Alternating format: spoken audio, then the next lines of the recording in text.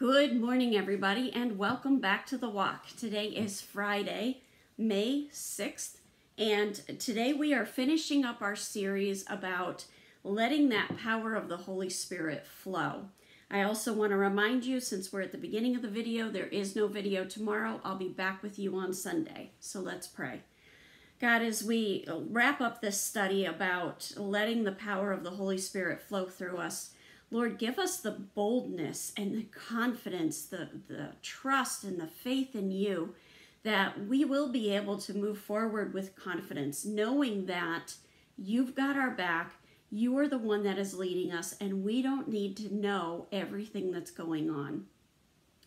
Lord, as we finish up this study, we want to remember that our purpose is to point others to you so that all of the glory goes to you and you alone. In Jesus' name, amen. So we're in Ephesians chapter 4, starting in verse 29, and this gives us a lot of information about the way we should be behaving. So we've got the baptism of the Holy Spirit, we've got access to that supernatural power. How are we supposed to conduct ourselves? Well, let's read what it says. Do not let any unwholesome talk come out of your mouths, but only what is helpful for building others up according to their needs, that it may benefit those who listen. So we're looking for ways we can build other people up and help them grow in their relationship with Christ. And do not grieve the Holy Spirit of God, with whom you were sealed for the day of redemption. So you don't want to do anything that grieves the Holy Spirit, because you're sealed with him until that day of redemption when Christ comes back. Get rid of all bitterness, rage, and anger, brawling, and slander, along with every form of malice. So you're not looking to get even. You are going to let God work that out. Be kind and compassionate to one another, forgiving each other, just as in Christ God forgave you. So just as God forgave you of so much, be aware of the fact that you're going to be expected to forgive others. Now, as we move to 1 Thessalonians chapter 5, starting with verse 16, it gives us even more information about the way we're to conduct ourselves. It says, rejoice always.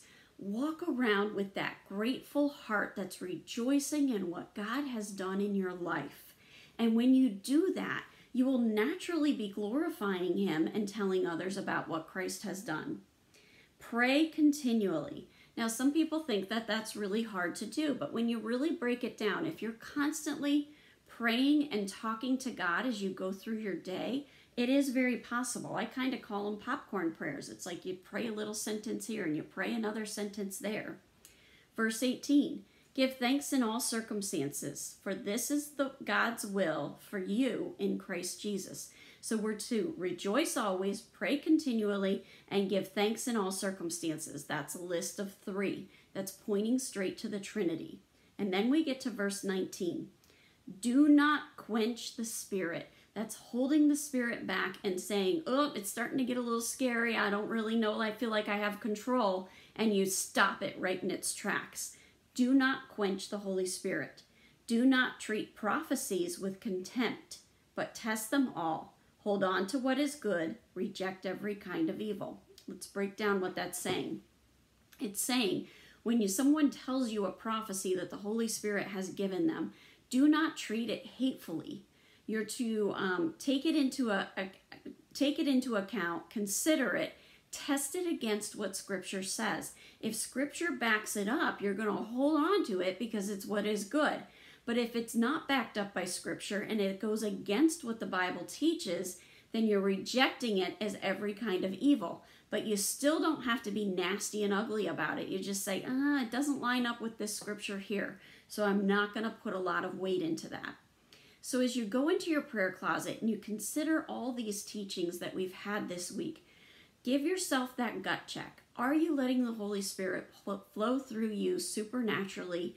Are you quenching the Holy Spirit and holding back? Or are you willing to get to that point where you're going to have the prophecies, the visions, and the dreams that we talked about in Joel 2's 28 and 29? As we finish up, remember, no video tomorrow. I'll be back with you on Sunday. Have a wonderful day. God bless, and keep walking the walk.